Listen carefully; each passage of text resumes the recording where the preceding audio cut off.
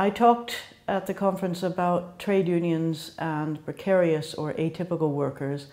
That is one of the most important challenges that trade unions face, as there's been a big increase in various types of precarious work, which can be part-time work, temporary agency work, posted workers, outsourcing.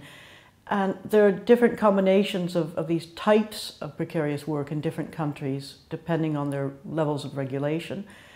But basically, employers can always find some way to take advantage of workers and to make them more precarious. Precarious work is not a new phenomenon, but it's become a big issue for trade unions because it's so much on the increase and is in danger to their existing members if employers can find it easier, cheaper and more flexible to employ workers on inferior contracts, such as temporary work.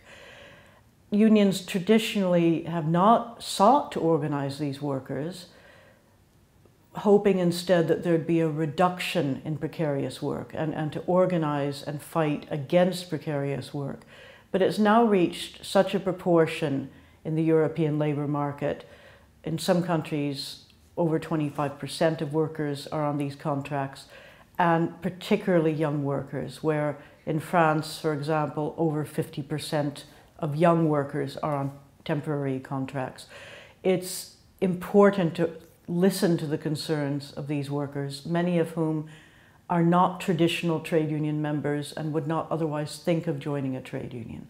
There have been a number of very successful organizing campaigns in the 10 countries I looked at in my research, going from the Netherlands to France, to Italy, to Germany.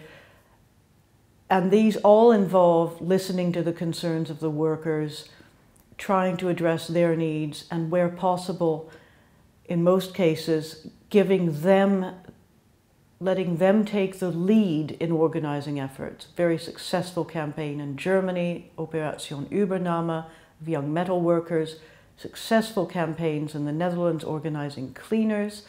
These have led to better regulation, better contracts, but also in some cases an increase in trade union membership.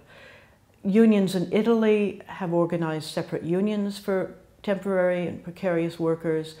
Unions in the Netherlands have done the same, but existing unions also are paying more attention to this in the UK, France, many other countries, using innovative methods, sometimes using old institutions, like territorial-based unions, in order to address the problem of temporary workers often changing jobs, changing locations, to be able to serve them and look after their interests in a variety of jobs, in a variety of circumstances. So unions are responding positively. They are doing more to organize and represent these workers, get them into the union structures, especially important with young workers. So I believe the signs are positive for trade unions representing precarious and atypical workers.